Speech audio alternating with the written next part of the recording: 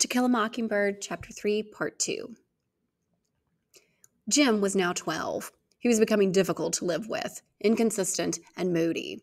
His appetite was appalling, and he told me so many times to stop pestering him that I consulted Atticus. Atticus said Jim was growing. I must be patient and disturb him as little as possible. This change in Jim came about overnight, it seemed. He acquired an alien set of values and began to try to impose them on me. After one altercation, he hollered, "It's time you started being a girl and acting right." I burst into tears and fled to Cal. "Don't you fret too much over Mr. Jim," she began. "Mr. Jim?" "Yeah, he's just about Mr. Jim now." "He ain't that old," I said. "All he needs is somebody to beat him up, and I ain't big enough." "Baby," said Calpurnia, "I just can't help it if Mr. Jim's growing up. He's going to want to be off to himself a lot now, doing whatever boys do. So you just come right on in the kitchen when you feel lonesome. We'll find lots of things to do in here." I felt better after that, and the beginning of the summer boded well. Jim could do as he pleased. Calpurnia would do until Dill came. She seemed glad to see me when I appeared in the kitchen, and by watching her, I began to think that there was some skill involved in being a girl. But summer came, and Dill was not there. I received a letter which said he had a new father, and he would have to stay in Meridian because they planned to build a fishing boat. He concluded by saying he would love me forever and would come and marry me as soon as he got enough money together, so please write. The fact that I had a permanent fiancé was little compensation for his absence. To me, summer was Dill. With him, life was routine. Without him, life was unbearable. I stayed miserable for 2 days. As if that were not enough, Atticus left us for a while because the state legislature was called into emergency session. There were sit-down strikes now in Birmingham. Bread lines in the cities grew longer. But these were events remote from the world of Jim and me. One Saturday, while Atticus was gone, Calpurnia suddenly said to me, "How do you and Mr. Jim like to come to church with me tomorrow?" "Really?" I knew Jim would be as pleased as I was. "How about it?" Next morning, Calpurnia had put so much starch in my dress it came up like a tent when I sat down, and she went over my patent leather shoes with a cold biscuit until she saw her face in them. She made Jim wear a tie to match his suit. "Don't want anybody saying I don't look after my children," she said. First Purchase African M.E. Church was an ancient paint-peeled frame building called First Purchase because it was paid for from the first earnings of freed slaves. Its churchyard and cemetery were of brick-hard clay. A few graves were marked with crumbling tombstones. Newer ones were outlined with brightly colored glass and broken Coca-Cola bottles. Stumps of burned-out candles stood at the heads of infant graves. A warm, bittersweet smell of Hearts of Love hairdressing mingled with asafoetida snuff, Hoyt's cologne, Brown's mule, peppermint, and lilac talcum welcomed us as we joined the crowd in the churchyard. Calpurnia walked between me and Jim, responding to the greetings of her brightly clad neighbors. She introduced us to Reverend Sykes, and we entered the church. First Purchase was unpainted within. Pine benches served as pews. Behind the rough oak pulpit, a faded pink silk banner proclaimed "God is love." There was no sign of organ, hymn books, or programs, but at each seat was a cheap cardboard fan bearing a garish Garden of Gethsemane, courtesy of Tyndall's Hardware Co. You name it, we sell it. Calpurnia placed herself between Jim and me as Reverend Sykes stood up behind the pulpit. He was a short, stocky man in a black suit, black tie, and white shirt. He said, "Brethren and sisters, we are particularly glad to have company with us this morning. Mr. and Miss Finch. You all know their father. Before I begin, there are some announcements." He read from a slip of paper. "The Missionary Society meets at the home of Sister Annette Reeves next Tuesday. Bring your sewing." From another paper he read, "You all know of Brother Tom Robinson's trouble. He has been a faithful member of First Purchase since he was a boy. The collection today will go to his wife to help her out at home." He laid the papers down. "Now, will the music superintendent lead us in the first hymn?" Zebo, our garbage collector, and Calpurnia's son walked down the center aisle and faced the congregation. He was carrying a battered hymn book. He opened it and said, "We'll sing number 273. "How are we going to sing without hymn books?" I asked. "Hush, baby," Cal whispered. You'll see." Zebo read in a voice like the rumble of distant artillery. "There's a land beyond the river." Miraculously on pitch, 100 voices sang out Zebo's words. The last syllable, held to a husky hum, was followed by Zebo saying, "That we call the sweet forever." Music again swelled around us as the congregation repeated the line, and the last note lingered, and Zebo met it with the next line. "And we only reach that shore by faith's decree." At the chorus, Zebo closed the book, a signal for the congregation to proceed without his help. On the dying notes of Jubilee, Reverend Sykes stood up and called on the Lord to bless the sick and suffering, directing his attention to several specific cases. The sermon which followed was a forthright denunciation of sin. Reverend Sykes used his pulpit freely to express his views on individual lapses from grace. Jim Hardy had been absent for church for 5 Sundays. Constance Jackson had better stop quarreling with her neighbors. After the sermon, Reverend Sykes stood beside a table in front of the pulpit and requested the morning offering. One by one, the congregation came forward and dropped nickels and dimes into a black enameled coffee can. To Jim's and my amazement, Reverend Sykes then emptied the can onto the table and raked the coins into his hand.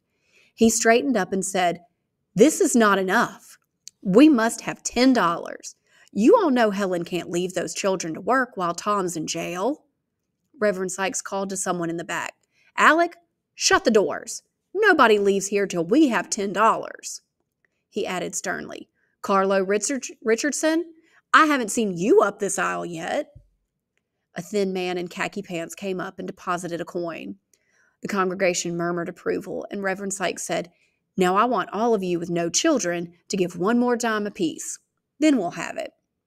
Slowly, painfully, the $10 was collected. The door was opened. Zebo led us into "On Jordan's Stormy Banks," and church was over. At the church door, while Calpurnia paused to talk with Zebo and his family, Jim and I said to Reverend Sykes, "We thank you for letting us come." "We were specially glad to have you all here today," he replied. "This church has no better friend than your daddy." On the way home, I asked, "Cal, just what did Tom Robinson do?"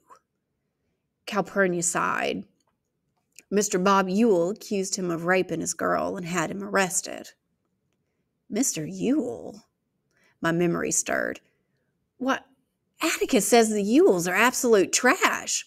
I never heard Atticus talk about folks the way he talked about the Ewells." "What's rape, Cal?" "It's something you'll have to ask Mr. Finch about. You all hungry? The Reverend took a long time unwinding this morning." "He's just like our preacher," said Jim. "But why do you all sing hymns that way?" "Lining?" she asked. "It's because many of our folks can't read. I'm one of them who can." "Where'd you go to school, Cal?" asked Jim. "Nowhere. Old Miss Buford, Miss Maudie Atkinson's aunt, taught me." We were on the sidewalk by the Radley place now. "Look on the porch yonder," Jim said. I looked over to the Radley place, expecting to see its phantom occupant sunning herself in the swing. The swing was empty. "I mean our porch," said Jim. I looked down the street. Upright, uncompromising, our Aunt Alexandra was sitting in a rocking chair, exactly as if she had sat there every day of her life. "Put my bag in the front bedroom, Calpurnia," was the first thing Aunt Alexandra said. "Jean Louise, stop scratching your head," was the second thing she said. Aunt Alexandra's visits from Finch's Landing were rare. She usually traveled in state. She owned a bright green Buick and a black chauffeur, and both kept in an unhealthy state of tidiness. Today, they were nowhere to be seen. "Have you come for a visit, Auntie?" I asked. "Didn't your father tell you?" Jim and I shook our heads. "Well, he and I decided it was time I came to stay with you for a while." For a while in Maycomb meant anything from 3 days to 30 years. Jim and I exchanged glances. Jim's growing up now, and you are too, she went on. We decided it would be best for you to have some feminine influence. What about Uncle Jimmy? Is he coming too? No, he's staying at the landing to keep the place going. I could think of nothing else to say. In fact, I could never think of anything to say to her. I once heard her tell Atticus that I was sluggish. There was a story behind her arrival, but I had no desire to extract it from her then. Today was Sunday, and Aunt Alexandra was positively irritable on the Lord's Day. I guess it was her Sunday corset. She was not fat, but solid, and she chose garments that drew up her bosom to giddy heights, pinched in her waist, and flared out her rear. From any angle, her figure was formidable. The remainder of the afternoon went by in the gentle gloom that descends when relatives appear. But the gloom was dispelled when we heard a car turn in the driveway. It was Atticus, home from Montgomery. I jumped into his arms and said, "Did you bring me a book? Did you know Auntie's here?" Atticus answered both questions in the affirmative. "How'd you like for her to come live with us?" I said I would like it very much. Lie, but one must lie under certain circumstances when one can't do anything about them. We felt it was time you children... Well, it's like this, Scout, Atticus said. Your aunt's doing me a favor. I can't stay here all day with you, and the summer's going to be a hot one. Yes, sir, I said, not understanding a word he said. Maycomb welcomed Aunt Alexandra. Miss Maudie Atkinson baked her a cake so loaded with shinny it made me tight. Miss Stephanie Crawford had long visits with her, and Miss Rachel next door had her over for coffee in the afternoons. The refreshments Auntie made for the Missionary Society added to her reputation as a hostess, and she joined and became secretary of the Maycomb Ammunices Club. In that county, she was one of the last of her kind. She had riverboat boarding school manners. When she had gone to school, self-doubt could not be found in any textbook, so she knew not its meaning. Given the slightest chance, she would arrange, advise, caution, and warn. She never let a chance escape her to point out the shortcomings of other tribal groups to the greater glory of our own. Let a 16-year-old girl giggle in the choir, and Auntie would say, "It just goes to show you, all the Penfield women are flighty." Everybody in Maycomb, it seemed, had a streak. A drinking streak, a gambling streak, a mean streak, a funny streak.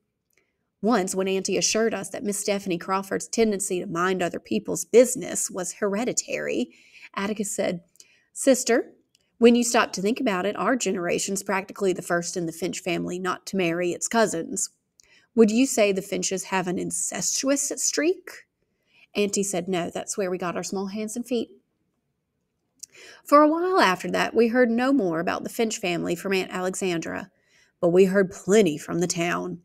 On Saturdays, armed with our nickels, squirming our way through sweating sidewalk crowds, Jim and I would sometimes hear, "There's his chillin'," or "Yonder's some Finches." Turning to face our accusers, we would see only a couple of farmers studying the Mayco drugstore window, or two dumpy country women in straw hats sitting in a Hoover cart. "They can go loose and rape up the countryside for all of them who run this country care," was one observation we heard, which reminded me that I had a question to ask Atticus. "What's rape?" I asked him that night. Atticus looked up from his paper. He sighed and said rape was carnal knowledge of a female by force and without consent. "Well, if that's all it is, why did Calpurnia dry me up when I asked her what it was?" Atticus looked pensive. "What's that again?" "Well, I asked Calpurnia coming from church that day what it was, and she said ask you, and now I'm asking you." His paper was now in his lap. "Again, please," he said. I told him all about our trip to church with Cal, while Aunt Alexandra put down her embroidery and stared at us. "You all were coming back from Calpurnia's church that Sunday?" she asked. "Yes'm." "Atticus, can I go again next Sunday?" "You may not," said Aunt Alexandra. I wheeled around, startled. "I didn't ask you." Atticus was on his feet. "Apologize to your aunt," he said.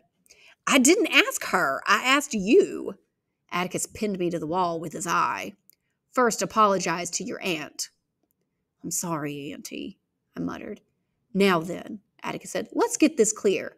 You do as Calpurnia tells you, You do as I tell you, and as long as your aunt's in this house, you will do as she tells you. Understood? I understood, pondered, and concluded that the only way I could retire with a shred of dignity was to go to the bathroom.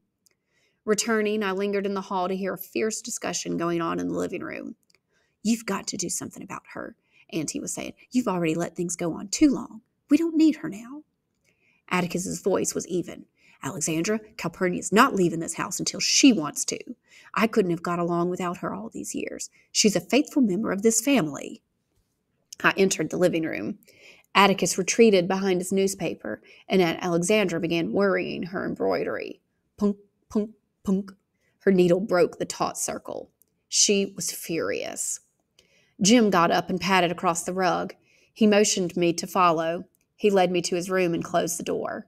His face grew grave. They've been fussing, Scout. Atticus has got a lot on his mind now without us worrying him. This Tom Robinson case is worrying him to death. So you try not to antagonize Auntie, hear? My feathers rose. You trying to tell me what to do? Jim's maddening superiority was unbearable these days. Gee, crawling Hova, Jim, I said. Who do you think you are? I mean it, Scout. You antagonize Auntie and I'll spank you.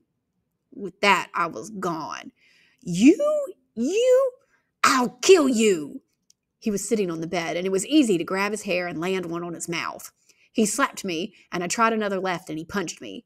We were still struggling when Atticus separated us. That's all, he said. Both of you, go to bed right now.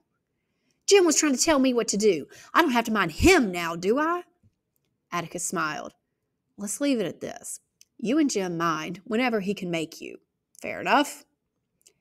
Aunt Alexandra was present, but silent, and when she went down the hall with Atticus, we heard her say, just one of the things I've been telling you about, a phrase that united Jim and me again. Ours were adjoining rooms. As I shut the door between them, Jim said, Night, Scout. Night, I murmured, picking my way across the room to turn on the light. As I passed the bed, I stepped on something warm and resilient. I had the sensation that it was alive. I switched on the light and looked at the floor. Whatever I had stepped on was gone. I tapped on Jim's door. Jim, I think there's a snake under my bed. Can you come look? Jim opened the door. Hold on a minute. He went to the kitchen and fetched the broom. You better get up on the bed, he said. He made a tentative swipe under the bed. Do snakes grunt? I asked. It ain't a snake, Jim said. It's somebody. Suddenly, Dill's head shot from under the bed. Speechless, we watched him emerge by degrees. He stood up and eased his shoulders, rubbed the back of his neck. His circulation restored, he said, I'm about to perish. Got anything to eat? In a dream, I went to the kitchen. I brought him back some milk and a half pan of cornbread left from supper. Dill devoured it, and I finally found my voice. How'd you get here? Refreshed by food, Dill recited this narrative. Having been bound in chains and left to die in the basement by his new father, who disliked him, and secretly kept alive on raw field peas by a passing farmer who heard his cries for help, the good man poked a bushel, pod by pod, through the ventilator. Dill worked himself free by pulling the chains from the wall. Still in wrist manacles, he wandered out of Meridian, where he discovered a small animal show and was immediately engaged to wash the camel. He traveled with the show all over Mississippi until he was just across the river from Macomb. He walked the rest of the way.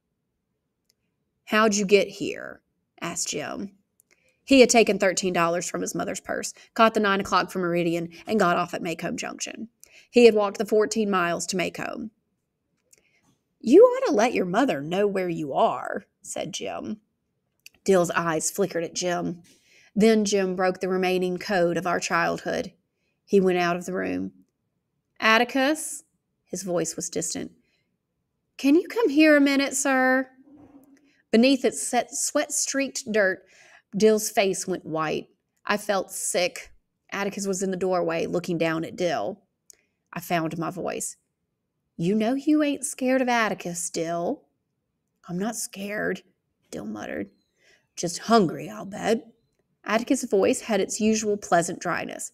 Scout, we can do better than cold cornbread, can't we? Fill this fellow up, and when I get back, we'll see what we can see. Mr. Finch, don't tell Aunt Rachel. Don't make me go back, please, sir. I'll run off again. Whoa, son, said Atticus. Nobody's about to make you go anywhere but to bed. I'm just going over to tell Miss Rachel you're here and ask her if you could spend the night with us. You'd like that, wouldn't you? And for goodness sake, put some of the county back where it belongs. Soil erosion's bad enough as it is. Dill stared at my father's retreating figure. He's trying to be funny, I said. He means take a bath. See there, I told you he wouldn't bother you. It's just, at home, they aren't mean. They just don't want me around, Dill said. Dill ate and ate and ate. He made his way through all the leftovers and was reaching for a can of pork and beans when he heard Miss Rachel's voice in the hall. He shivered like a rabbit, but bore with fortitude her "Wait till I get you home," smiled at her "Reckon you can stay one night," and returned the hug at long last bestowed upon